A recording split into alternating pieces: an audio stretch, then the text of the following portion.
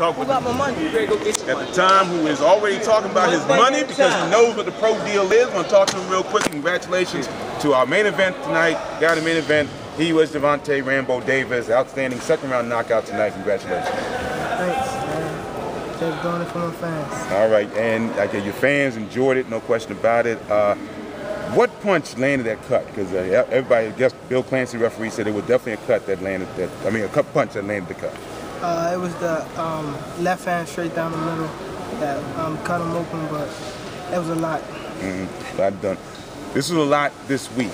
Going into this bout, your thoughts as you walked into this ring tonight in front of all your fans. You walked into the ring, hit Coppin State, first bout headlining in your hometown, first bout fighting in your hometown as a pro.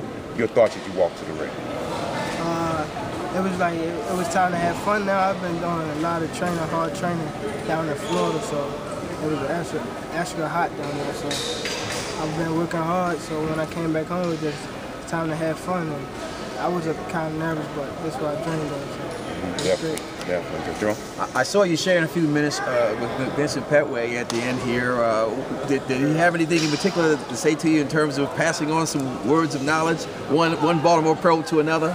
Just stay focused on continue to do great. Okay, that's good advice. Sounds good. So hopefully this will be the first of many for you here, Gervonta. You said you got on trunks that you were always a dream catcher. Explain what that means to folks. That's coming up, like hard times and stuff, not losing my focus for real. So there's a dude that's Rick Mill, he had dream chasing, but he came out like 2 years ago with it, but I've been dream chasing since I was young, so I always liked this. All right, good enough. Well, best wishes to you and continued success. Gervonta Rambo Davis wins by technical knockout in the second round. Tremendous performance in the main event. Congratulations. His next belt, I'm getting down to 132. All right, good enough. So once again, tremendous show put together by Keystone Promotions, Rise Promotions, Cash Cow Promotions. Tremendous show here at Coppin State. And we now move on to what should be an interesting month of August. August 3rd will be at Millersville, Maryland at the Club One Fitness with Tony Jeter and also James Stevenson. Now, some people may have seen the post on Facebook. Let me just say one thing. Tony Jeter is not fighting James Stevenson, okay?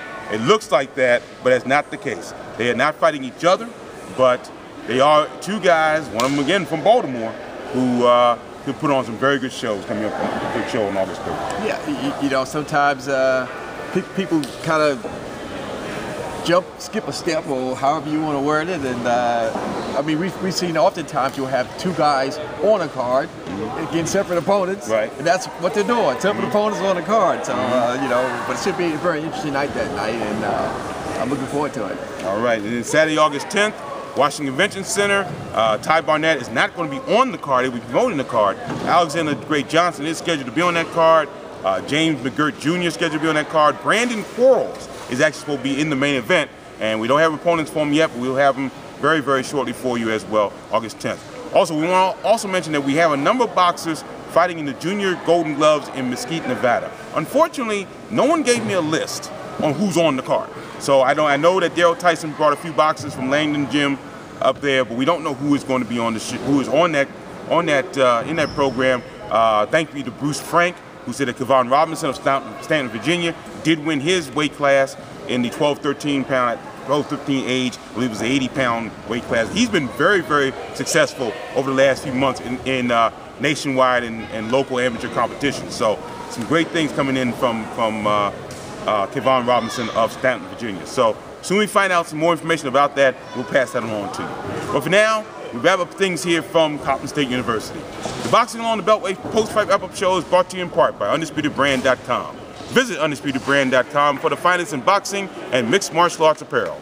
Undisputed Brand, the brand true champions wear. And by JM Photography, where your home is your studio, at jmphotography26 at yahoo.com. For Juan Marshall, ProAmFightTalk.blogspot.com, and for the Fight Doctor, the DC Boxing Hall of Famer, the Fight Dr. Jerome Spears, I'm Gary Digital Williams saying so long from Coppin State University in West Baltimore, Maryland. And always remember to keep supporting the best boxing in the world, the Boxing Along the Beltway. Take care.